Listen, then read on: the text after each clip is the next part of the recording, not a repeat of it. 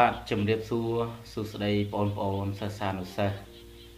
ថ្នាក់ទី10លោកគ្រូឈ្មោះកិនធារាជាគ្រូបង្រៀននៃវិទ្យាល័យទេជោសែនសំរោងមុខវិជ្ជាភាសាខ្មែរដែលបង្ហាត់បង្រៀនថ្នាក់ទី10ថ្ងៃនេះលោកគ្រូនឹងបង្ហាញវីដេអូឃ្លីបមួយទាក់ទិនទៅនឹងចម្លើយដែលមាននៅក្នុងសំណួរមេរៀនអំណានមេគីជីវិតរបស់នាងមេលាចឹងមុននឹងចូលដល់សំណួរចម្លើយលោកគ្រូនឹងរំលឹកនៅមេរៀនចាស់សិនដើម្បីនឹងឲ្យបងប្អូននឹកឃើញទៅដល់អ្វីដែលយើងបានរៀនរួចកាលពីคลิปវីដេអូមុនចឹងអំណានទី1មេគីជីវិតរបស់មេលាចឹងបងប្អូនប្រហែលជាដឹងរឿងនឹងហើយថាមេគីជីវិតរបស់មេលាជាស្នាដៃនិពន្ធរបស់នរណាគេនៅឆ្នាំណាហើយចំណងជើងធំមានឈ្មោះអ្វីបាទមេគីជីវិតរបស់មេលានេះគឺជាចំណងជើងរងតូចមួយដែលកម្មវិធីសិក្សាថ្នាក់ទី10បានដកស្រង់នៅក្នុងរឿងធំដែលមានចំណងជើងថាក្បូនជីវិតដែលជាស្នាដៃនិពន្ធរបស់លោកទីជីហួតនៅក្នុងឆ្នាំ1987រឿងមេគីជីវិតរបស់មេលាក៏ដូចជាចំណងជើងធំមានចំណងជើងថារឿងក្បូនជីវិតគឺជាស្នាដៃចុងក្រោយរបស់លោកមុននឹងលោកមរណកាលដូច្នេះរឿងនេះគឺជាប្រភេទល្ខោនយីកេជាចលនាអក្សរសិល្ប៍ខេមរនិយមដែលមានតួអង្គនៅក្នុងសាច់រឿងទាំងអស់មាន16នាក់ហើយរឿងមេគីជីវិតរបស់មេលានេះត្រូវបានក្រសួងអប់រំបានដកស្រង់យកមកសិក្សាដាក់នៅក្នុងកម្មវិធីសិក្សាថ្នាក់ទី10បើយើងនិយាយអំពីការផលិតជាខ្សែអាតនៅក្នុង YouTube មាន3ដងក្នុងមួយដងរយៈពេលប្រមាណ3ម៉ោងរឿងនេះត្រូវបានផ្សាយនៅតាមវិទ្យុសំឡេងប្រជាជនកម្ពុជានៅថ្ងៃទី28ខែមីនា ឆ្នាំ1987គឺក្រោយពេលដែលលោកបានមរណកាលអស់ពេលជាច្រើនថ្ងៃការតាក់តែងនេះខណៈពេលដែលលោកកំពុងមានជំងឺធ្ងន់រឿងក្បូនជីវិតហ្នឹងបងប្អូនបាទលោកមានជំងឺធ្ងន់ប៉ុន្តែសេចក្តីព្យាយាមរបស់លោកនៅតែបន្តការតាក់តែង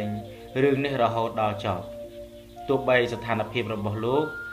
មានជំងឺធ្ងន់ធ្ងរយ៉ាងណាក៏ដោយហើយស្របពេលដែលស្ថានភាពនយោបាយបានធូរស្រាលបន្តិចដែរលោកមានកំណើតនៅឆ្នាំ1952ហើយលោកក៏ត្រូវបានមរណកាលនៅក្នុងឆ្នាំ1987លោកជាអ្នកស្រុកតកៅបាទស្នាដៃលោកមានច្រើនមានជាល្ខោនមានជាអាយ៉ៃចម្រៀងនិងប្រឡំលោកស្នាដៃទាំងអស់របស់លោកប្រហែលជា10រឿងដែលមាននៅក្នុងសម័យសាធារណរដ្ឋខ្មែរនៅក្នុងរបបសម័យប៉ុលពតនៅសល់តែ9រឿងទេបើយើងគិតមកដល់សប្តាហ៍ថ្ងៃនេះគឺនៅសល់5រឿងដែលមានចំណងជើងថាមេឃបាត់ដួងច័ន្ទវល់រោគត្រនំរឿងទេជូយ៉តប្រលឹងបន្ទាយស្រីបរោះបៃដងមាសហើយនឹងចុងក្រោយគឺរឿងក្បូនជីវិតដែលយើងកំពុងតែជជែកគ្នានៅពេលនេះបាទដូច្នេះនៅក្នុងអំណាចនេះមេគីជីវិតរបស់មេលាយើងដឹងហើយថាវាជាប្រភេទល្ខោនយីកេជាចលនាខេមរនិយមនិពន្ធនៅក្នុងឆ្នាំ1987ព្រមទាំងរឿងទាំងមូលនោះមានតួអង្គរហូតដល់16នាក់ដែលជាការនិពន្ធរបស់លោកទីជីហួតបាទនេះគឺជារូបភាពដែលយើងបានបង្ហាញឲ្យឃើញថារូបដែលនៅខាងក្រោយបរិខាងមុខនេះគឺជាលោកចម្រងចំពោះលោកដែលនៅខាងមុខគឺលោកពូរិនហើយស្ត្រីម្នាក់ដែលនៅគៀនជញ្ជាំងគឺជានាងមេលាបាទយើងមើលសកម្មភាពរូបបែបនេះយើងគិតថាប្រកាសជាមានបញ្ហាអ្វីមួយហើយទើបលោកចម្រងយកដៃចង្អុលហាក់ដូចជាបណ្ដេញលោកពូរិនចាក់ចេញទៅក្រៅផ្ទះសកម្មភាពដែលយើងពិពណ៌នាក៏ដូចជាការរៀបរាប់រូបនៅខាងក្រៅដែលយើងមិនទាន់ចូលទៅដល់សាច់រឿងប៉ុន្តែបងប្អូនបានដឹងរឿងនេះហើយបងប្អូននឹងអាចយល់អំពីស្ថានភាពរូបភាពរវាងតួអង្គ3នាក់នេះថាពួកគាត់ កំពុងតែធ្វើអ្វីអញ្ចឹងយើងចូលទៅដល់សំណួរកិច្ចការផ្ទះដែលលោកគ្រូបានដាក់កាលពីคลิปវគ្គមុនវាមានទាំងអស់5សំណួរទី1តើអត្ថបទនេះជាប្រភេទអត្ថបទអ្វីសំអាងទៅលើអ្វីទី2ចូលបង្ហាញទំនាស់ក្រៅខ្លួនតាមរយៈអត្ថបទនេះតើការសម្រេចចិត្តរបស់មីលាក្នុងការជ្រើសរើសយកភូរិនជាស្វាមីនេះជាកំហុសដែរឬទេព្រោះអ្វីទី4គឺមីលានិយាយថាអតីតកាលជាស្រមោលបច្ចុប្បន្នកាលជាការពិតអនាគតកាលជារឿងត្រូវដោះស្រាយតើមានអត្ថន័យយ៉ាងដូចម្តេច5តើចម្រងព្រមទទួលស្គាល់ការពិតដែរឬទេចូលដកស្រង់ឃ្លាបញ្ជាក់នៅចម្លើយរបស់អ្នកបើសិនជាអ្នកវិញតើអ្នកត្រូវគិតធ្វើដូចម្តេចអញ្ចឹងយើងមើលទៅលើចម្លើយទី1តើអត្ថបទនេះជាប្រភេទអត្ថបទអ្វីដូចខ្ញុំបានរៀបរាប់ប្រាប់បងប្អូនម្ដងរួចទៅហើយថាអត្ថបទនេះគឺមានចំណងជើងថារឿងក្បូនជីវិតដែលជាចំណងជើងធំហើយក៏បានប្រាប់ថាវាជាប្រភេទល្ខោនយីគេសំអាងទៅលើអ្វីបាទគឺយើងសំអាងទៅលើការសន្ទនារវាងតួអង្គនិងតួអង្គបាទនេះខ្ញុំបានបង្ហាញឧទាហរណ៍មួយឲ្យអ្នកទាំងអស់គ្នាបានឃើញពីការសន្ទនារវាងតួអង្គនិងតួអង្គនៅក្នុងដំណើររឿងដែលជាប្រភេទល្ខោនយីគេដូច្នេះដើម្បីយើងសម្គាល់ថាវាជាប្រភេទល្ខោនគឺយើងមើលទៅផ្នែកដែលខ្ញុំបានគូរង្វង់មីលានិងភូរិនពួកគាត់ទាំងពីរនាក់គឺមានការសន្ទនាគ្នាជាឈុតជាឆាកជាវគ្គមួយលាឧទាហរណ៍បាទនាងមីលាបាននិយាយជាមួយនឹងភូរិនហើយនៅក្នុងនោះក៏មានលោកចម្រងផងដែរអញ្ចឹងខ្ញុំនឹងអានលក្ខណៈជាការសន្ទនាគ្នាមួយដើម្បីឲ្យដឹងថាតើល្ខោននិយាយឬក៏ល្ខោនយីគេល្ខោនវិជុល្ខោនខោលបាទល្ខោនអាយ៉ៃល្ខោនអាពេល្ខោនស្បែកតូចល្ខោនស្បែកធំតើគេធ្វើការសន្ទនាយ៉ាងដូចម្តេចដូច្នេះមីលាបាននិយាយទៅកាន់ចម្រងថាម៉េចបងចម្រងអូនពិតជាខុសមែនសូមបងជាស្ដីទេសឌីលឲ្យអស់ចិត្តចោះឲ្យសមនឹងកំហុសរបស់អូននាងកំពុងតែយំបង្ហាញពីសកម្មភាពភូរិនបាននិយាយតថាអូនមីលាតាមពិតរវាងយើងទាំង3នាក់សុទ្ធតែគ្មានកំហុសទាំងអស់ដែលមិនអាចនរណាបន្ទោសអ្នកណាបានទេគឺមេគានាំឲ្យយើងបត់បែនអញ្ចឹងណាវាគ្មានមេគាស្អីទេតាមពិតឯងនេះជាមនុស្សទ្រុះមិត្តឆ្លៀតពេលដែលយើងមានគ្រោះថ្នាក់ឯងមកឆក់ប្លន់សេចក្តីស្នេហារបស់យើងចម្រងនិយាយដោយកំហឹងមិនអញ្ចឹងទេចម្រងមកពីគ្នាស្មានថាឯងស្លាប់បាត់ទៅហើយណាអូនមីលាចាស់បងឥឡូវនេះអូនបានឃើញស្រាប់ហើយថាបងនៅរស់ទេណាអូនបងបានវិលត្រឡប់មកផ្ទះវិញបងបានវិលត្រឡប់មកផ្ទះសម្បែងវិញហើយដូច្នេះបើអូនបោះបង់ភូរិនជាប្តីប្រពន្ធក្រោយនេះចោលបងនៅតែទទួលអូនជាភរិយាហើយស្រឡាញ់ថ្នាក់ថ្នមអូនឲ្យដូចដើមដដែលបងចម្រងបងល្អនឹងអូនណាស់ប៉ុន្តែយ៉ាងម៉េចនាងមីលាបានពោលជាចម្រៀងមួយបទថាអូនសែនអើយស្រណោះអើយអាឡោះអើយអោអាឡៃអើយរូបប្រុសអោចរណៃអើយស្វាមីអើយអោកំសត់បងអើយអោចិត្តអូនអើយមិនមែនឲ្យផិតក្បត់ស្នេហ៍យើងត្រូវព្រាត់អើយដោយប្រេងវាសនាពេលនេះអោអ៊ូហើយអូនរែងអើយអោសោកាអើយអោម្ចាស់ជីវ៉ាអើយមេត្តាអូនផង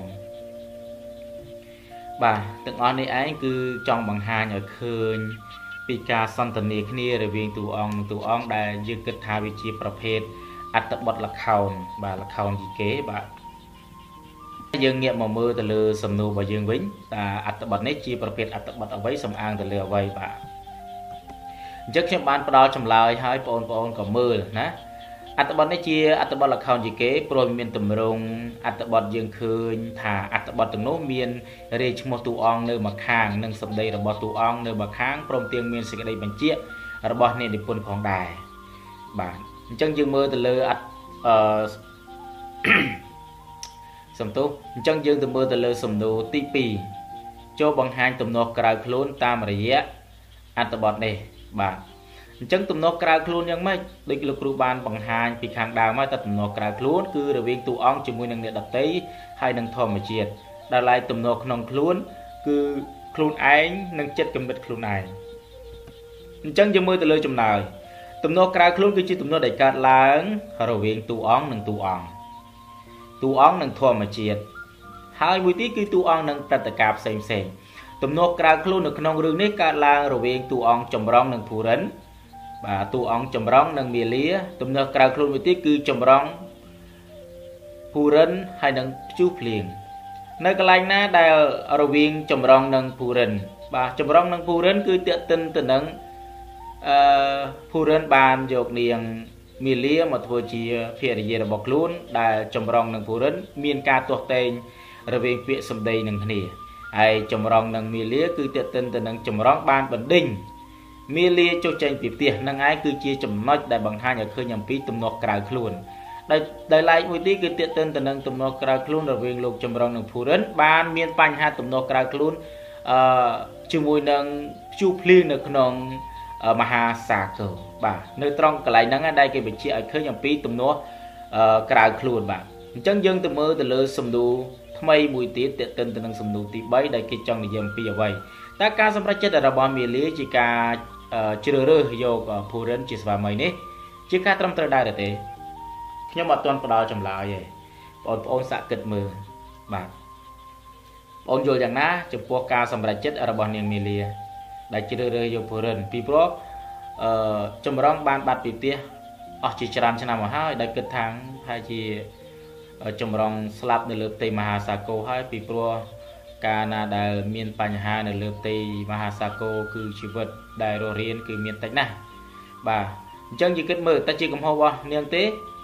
បើនាងពេលដែលនាងដឹងថាលោកចម្រុងស្លាប់បាត់តើនាងទៅរំពឹងអ្នកណាដែលជាទីពឹងពំនាក់នាងទៅថ្ងៃអនាគតបើឪពុកម្ដាយបង្កើតរបស់នាងក៏បណ្ដេញនាងចុះចេញពីផ្ទះឪពុករបស់នាងក៏បណ្ដេញចុះចេញពីផ្ទះហើយថែមទាំងលោកចម្រុងបានបាត់ពីផ្ទះមិនដឹងថាស្លាប់ឬរស់បើចំពោះយើងគិតបាទអញ្ចឹងបើសិនជាលោកគ្រូវិញលោកគ្រូគិតថានាងជ្រើសរើសយកភូរិនមិនមែនជាកំហុសទេពីព្រោះភូរិនហ្នឹងគឺជាអ្នកមើលថែទាំនាងនៅពេលដែលនាងដឹងដំណឹងថាបាត់ប្តីនាងក៏បាត់បង់ស្មារតីស្ទើរតែស្លាប់ណាបាត់បង់ជីវិតទៅហើយតែដោយសារតែភូរិនបានចិញ្ចឹមបីបាច់ថែរក្សាមើលការថែទាំទឹកក្តៅទឹកត្រជាក់ជាប្រចាំថ្ងៃទើបនាងមានសុខភាពធូរស្រាលឡើងវិញហើយនាងក៏បានសម្រេចចិត្តថាចុះបើសិនជាគ្រួសារឪពុកបង្កើតឪពុកក្មេកប្តីរបស់ខ្លួនស្លាប់បាត់បង់ទៅហើយនាងរស់នៅជាមេម៉ាយទូលគុតតែនាងរស់នៅដោយរបៀបណាដល់ពេលអញ្ចឹងនាងគិតសម្រេចចិត្តនាងត្រូវតែយកភូរិនបាទអញ្ចឹងយើងទៅមើលទៅលើចម្លើយទាំងអស់គ្នាតែចម្លើយគេយល់យ៉ាងដូចនេះបាទចម្លើយគេបានផ្ដល់ថាមិនមែនជាកំហុសទេព្រោះក្រោយពីនាងអស់សង្ឃឹមគ្មានទីពឹងបន្ទាប់ពីការបាត់បង់ប្តីគឺលោកចម្រុងនាងក៏បានសម្រេចចិត្តរៀបការជាមួយនឹងភូរិនរហូតមានផ្ទៃពោះទៀតផងផ្ទៃពោះប្រមាណខែបងប្អូនទាំងអស់គ្នាបាទនាងគឺមានផ្ទៃពោះប្រមាណចំនួន5ខែដូច្នេះហើយទើបនាងសម្រេចចិត្តដោយគិតទៅលើអនាគតរបស់កូនជាបន្តទៀតអញ្ចឹងយើងមើលទៅលើសំណួរមួយទៀតបាទសំណួរទី5មុនសិនយើងចន្លោះសំណួរទី4ដោយសារសំណួរទី4គឺត្រូវវែកញែកដែលទាក់ទិនទៅនឹងអតីតកាលបច្ចុប្បន្នកាលហើយនិងអនាគតកាលដូច្នេះយើងមើលទៅលើសំណួរទី5សិនតើចម្រុងព្រមទទួលស្គាល់ការពិតទេឲ្យយើងចូលស្រង់នៅពាក្យចម្លើយរបស់អ្នកនៅក្នុងអត្ថបទ អញ្ចឹងបើសិនជាអ្នកវិញអ្នកគិតយ៉ាងដូចនេះអញ្ចឹងយើងមើលទៅលើចម្លើយប៉ុន្តែមុននឹងមើលចម្លើយបងអូនគិតថាពេលដែលបងអូនបានអានអត្ថបទដកស្រង់នៅក្នុងអំណាចហ្នឹងបងអូននឹងឃើញឃ្លាមួយចម្រងបាននិយាយទៅកាន់អ្នកទាំងពីរពេលដែលអ្នកទាំងពីរចុះចេញពីផ្ទះអញ្ចឹងចម្រងគឺទទួលស្គាល់ការពិតពីព្រោះមីលានិងពូរិនមានផ្ទៃពោះជាមួយគ្នា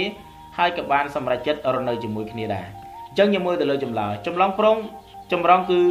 ព្រមទទួលស្គាល់ការពិតដោយប្រើសម្ដីដែលគេស្រែកថាព្រះអើយគេដឹកដៃគ្នាទៅហើយគេជាប្តីប្រពន្ធនឹងគ្នានេះគឺនៅក្នុងស្នាមខ្មៅដែលខ្ញុំបញ្ជាក់គឺដកស្រង់នៅក្នុងសម្ដីរបស់ចម្រងបានសន្ទនាហើយក៏បានពោលពាក្យនឹងឯងថាព្រះអើយគេដឹកដៃគ្នាទៅហើយគេជាប្តីប្រពន្ធនឹងគ្នាតាមរយៈសម្ដីនេះបញ្ជាក់ថាចម្រងសែនស្ដាយស្រណោះជាពលឹកប៉ុន្តែធ្វើដូចម្ដេចបើមីលាសម្រេចចិត្តបែបនេះទៅហើយចម្រងមិនអាចបដិសេធនឹងគិតវេពីការពិតបាននោះទេបាទត្រង់ហ្នឹងហើយដែលតេតិនទៅនឹងមេរៀនទី6របស់យើងដែលមានចំណងជើងថាការទទួលស្គាល់ការពិតអញ្ចឹងយើងទាំងអស់គ្នាត្រូវតែទទួលស្គាល់ការពិតថាអ្វីដែលបានកើតឡើងរួចហើយចំពោះយើងដូចយើងប្រឡងប្រចាំខែប្រឡងធ្លាក់ដូចយើងប្រឡងឈរមាសទី1យើងប្រឡងជាប់យើងត្រូវតែទទួលស្គាល់ការពិតពីព្រោះការប្រឡងគឺវាសុក្រិតមិនមែនលំអៀងបន្ទុមិនមែនលំអៀងទៅលើចំណាត់ថ្នាក់របស់សិស្សានុសិស្សណាម្នាក់នោះទេគឺវាជាការពិតអ្នកជាប់ដោយសារតែគាត់បានទទួលចំណេះដឹងល្អគាត់យកមកប្រឡងបញ្ចេញសមត្ថភាពពិតគឺគាត់ទទួលបានចំណេះដឹងគឺជាប់ដូច្នេះទើបមានពាក្យគេនិយាយខ្លីថាម៉េចចេះគឺជាប់បាទដូច្នេះយើងចូលទៅក្នុងសំណួរទី4ទាក់ទិនទៅនឹងមីលាបាននិយាយជាមួយនឹងលោកភូរិនថាអតីតកាលជាស្រមោលបច្ចុប្បន្នកាលជាការពិតអនាគតកាលជារឿងដែលត្រូវដោះស្រាយតើវាមានអត្ថន័យយ៉ាងដូចម្តេចបាទដូច្នេះយើងកលែងមកមើលចម្លើយទី4ម្ដងអញ្ចឹងមុនយើងមើលទៅលើចម្លើយទី4យើងមើលទៅលើសំណួរសិនអញ្ចឹងមីលាបាននិយាយពាក្យថាអតីតកាលជាស្រមោលបច្ចុប្បន្នកាលជាការពិតអនាគតកាលជារឿងដែលត្រូវដោះស្រាយពាក្យ3ឃ្លានេះតើមីលានិយាយជាមួយលោកចម្រងឬក៏និយាយជាមួយនឹងលោកពូរិនអូនសាគិតបន្តិចហើយវាមានអត្ថន័យយ៉ាងដូចម្ដេចបាទនាងមីលាគឺនិយាយទៅកាន់លោកពូរិនដោយប្រើពាក្យ3ឃ្លានេះប្រាប់រឿងរ៉ាវទៅដល់លោកពូរិនដែលជាចម្លើយចុងក្រោយរបស់នាងប្រាប់ថាអតីតកាលជាស្រមោលបច្ចុប្បន្នកាលជាការពិតអនាគតកាលជារឿងត្រូវដោះស្រាយអញ្ចឹងយើងមើលទៅលើចម្លើយដែលយើងធ្វើការបកស្រាយថាអតីតកាលជាស្រមោលយ៉ាងម៉េចយើងដឹងហើយថាអតីតកាលគឺវាជាស្រមោលអន្ទោលតាមប្រាណនាងមិនអាចបំភ្លេចបានទេអតីតកាលនោះប៉ុន្តែនាងមិនអាចទទួលយកបានឡើយហើយបច្ចុប្បន្នកាលគឺជាការពិតទៅត្រង់ណាគឺនាងបានសម្រេចចិត្តក្នុងការរួមរស់នៅជាមួយនឹងលោកពូរិនអញ្ចឹងនាងអាចយកអតីតកាលមករស់នៅជាមួយនឹងបច្ចុប្បន្នកាលបានទេដូចជាលោកចម្រុងអញ្ចឹងអនាគតកាលជារឿងត្រូវដោះស្រាយយ៉ាងណាគឺនាងមានផ្ទៃពោះចំនួនប្រមាណ5ខែហើយបាទបើសិនជានាងសម្រេចចិត្តយកអតីតកាលមកធ្វើជាបច្ចុប្បន្ននិងធ្វើដំណើរឆ្ពោះទៅអនាគតកាលនោះគឺកូនរបស់នាងនៅក្នុងផ្ទៃនឹងអាចคล้ายទៅជាមនុស្សម្នាក់ដែលមានប្រវត្តិកំសត់ដូចនាងយើងសម្លឹងទៅមើលអតីតកាលរបស់នាងនោះនាងជាកូនយ៉ាងម៉េចណាជាកូនកំព្រានរណាកូនកំព្រាម្ដាយហើយនាងមាននរណាម្នាក់ទៀតដែលធ្វើបាបនាងគឺម្ដាយចង់នាងចន្ទទីនោះចឹងជីវិតរបស់នាងអត់ដែលត្រសែតនាងអត់ចង់ឲ្យកូនរបស់ខ្លួននេះកំព្រាឪពុកហើយរស់នៅក្នុងស្ថានភាពមួយដែលត្រូវគេមើលងាយទេចឹងនាងទើបសម្រេចចិត្តថាបច្ចុប្បន្នកាលគឺជាការពិតហើយអនាគតកាលជារឿងដែលត្រូវដោះស្រាយវាស៊ីជាមួយគ្នានឹងចំណងជើងមេរៀនទី6ចំណងជើងធំថាម៉េចការទទួលស្គាល់ការពិតអញ្ចឹងយើងទៅមើលទៅលើចម្លើយអញ្ចឹងគេឆ្លើយយ៉ាងដូចនេះ ចឹងអតីតកាលជាស្រមោលគឺមានន័យថារឿងរ៉ាវដែលបានកើតឡើងចំពោះនាងមាលានៅក្នុងអតីតកាលរបស់នាងដែលមិនអាចទទួលយកបន្តបានទៀតទេតែនាងក៏មិនអាចបំភ្លេចវាបានដែរយើងដឹងហើយអតីតកាលវាមិនអាចបំភ្លេចបានទេគឺវានៅចងចាំប៉ុន្តែយើងលះបង់វាគឺយើងមិនអាចទទួលយកបានទេដូច្នេះហើយទើបរឿងទាំងអស់នេះនៅដិតដាមបាទនៅដិតដាមនៅក្នុងអារម្មណ៍បាទคล้ายទៅជាស្រមោលអន្ទូលតាមប្រាណជានិច្ចដូច្នេះហើយយើងមើលទៅលើបច្ចុប្បន្នកាលតើនាងបាននិយាយយ៉ាងដូចម្ដេចយើងនឹងបកស្រាយបង្ហាញថាបច្ចុប្បន្នកាលគឺជាការពិតមានន័យថារឿងរ៉ាវដែលបានកើតឡើងរបស់នាងមាលានិងលោកភូរិនគឺជាការពិតត្រូវតែទទួលយកដែលមិនអាចគេចវេះបានឡើយបាទនាងបច្ចុប្បន្នកាលកាលនោះបើសិនជាអត់មានលោកភូរិនជីវិតរបស់នាងប្រហែលជាអាចនឹងមានរណកាលទៅបានហើយប៉ុន្តែដោយសារតែលោកភូរិនបានចិញ្ចឹមបីបាច់ថែរក្សាមើលការថែទាំនាងមាលាទើបនាងមាលាឃើញអំពីគុណសម្បត្តិអ្វីដែលលោកភូរិនបានធ្វើសេចក្តីល្អចំពោះនាងហើយនាងគិតថានាងមិនមានទីពឹងអ្នកដទៃទេគឺមានតែលោកភូរិនតែប៉ុណ្ណោះទើបនាងសម្រេចចិត្តរៀបការជាមួយនឹងលោកភូរិនរហូតដល់មានកូននៅក្នុងផ្ទៃចំនួន5ខែអញ្ចឹងយើងរំពឹងយើងគិតទៅលើអនាគតកាលរបស់នាងវិញតើនាងបានពោលយ៉ាងដូចម្ដេចអនាគតកាលគឺជារឿងដែលត្រូវដោះស្រាយមានន័យថាមាលានិងភូរិនត្រូវតែទទួលខុសត្រូវដោះស្រាយចំពោះកូននៅក្នុងពេលអនាគតព្រោះនាងអត់ចង់ឲ្យកូននៅក្នុងផ្ទៃคล้ายទៅជាកូនកំព្រីឪពុកម្ដាយតទៅទៀតទេព្រោះជីវិតរបស់នាងកំសត់ណាស់ត្រូវគេបណ្ដេញចុចចេញពីផ្ទះដោយសារតែជីវិតកំព្រីឯកាបែបនេះទី1គឺដោយសារអីគឺនាងចន្ទទីដែលជាម្ដាយចង់ទី2គឺលោកតេជ័យទី3គឺឪពុករបស់លោកចម្រងដែលជាឪពុកក្មេកក្រោយមកគឺលោកចម្រងដែលជាប្តីខ្លួនឯងដូច្នេះនាងឃើញមានភាពជូរចត់របស់នាងមិនអាចបំភ្លេចអតីតកាលហើយការពិតនាងត្រូវតែទទួលយកការពិតហើយនឹងនាងត្រូវគិតដោះស្រាយនៅក្នុងថ្ងៃអនាគតបាទអញ្ចឹងរឿងនេះបានផ្ដល់តម្លៃអប់រំយើងច្រើនណាស់ឲ្យយើងចេះតស៊ូនៅក្នុងចក្រជីវិតហើយនឹងត្រូវទទួលយកការពិតដែលមិនមែនជារឿងមួយគិតថាអាចនឹងបាទដូច្នេះហើយសំណួរក៏ដូចជាចម្លើយទាំង5ទាំងអស់នេះលោកគ្រូបានធ្វើការអត្ថាធិប្បាយពន្យល់ហើយក៏ដូចទៅធ្វើបង្ហាញទៅលើចម្លើយនៃសំណួរនីមួយៗឃើញថាបានបង្ហាញពីការពិតមែនអញ្ចឹងរឿងមាលាគឺជារឿងមួយដ៏កំសត់របស់លោកទីជីហ៊ូតហើយក៏ជារឿងចុងក្រោយរបស់គាត់គឺជារឿងមួយដែលគាត់តាក់តែងហើយក៏ជាថ្ងៃដែលលោកមរណកាលផងដែរតែគួរឲ្យសោកស្ដាយដែលយើងបាត់បង់មនុស្សដែលមានចំណេះដឹងប៉ុន្តែទោះបីលោកបាត់បង់មរណកាលទៅយ៉ាងណាក្តីប៉ុន្តែលោកបានបន្សល់នៅណាចំណេះដឹងគឺរឿងបឡោមលោករឿងយីកេចម្រៀងអាយ៉ៃជាច្រើនស្នាដៃដែលលោកបានបន្សល់ទុកដើម្បីនឹងជួយដល់បងប្អូនក៏ដូចជាយុវជនដែលស្រឡាញ់ខាងវិស័យអក្សរសាស្ត្រអក្សរសិល្ប៍ដើម្បីយកមកអានបានចំណេះដឹងក្នុងការ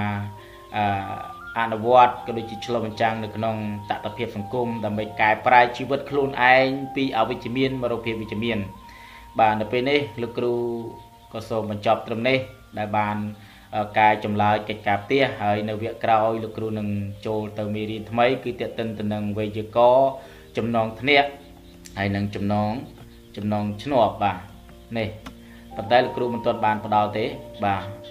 គឺលោកគ្រូនឹងបន្តនៅคลิปមួយទៀតបាទនៅពេលនេះលោកគ្រូក៏សូមអរគុណចំពោះបងប្អូនដែលយកចិត្តទុកដាក់នៅក្នុងការសិក្សារៀនសូត្រពីចម្ងាយនៅក្នុងប្រព័ន្ធអេឡិចត្រូនិកលោកគ្រូក៏អរគុណក៏សូមជម្រាបលា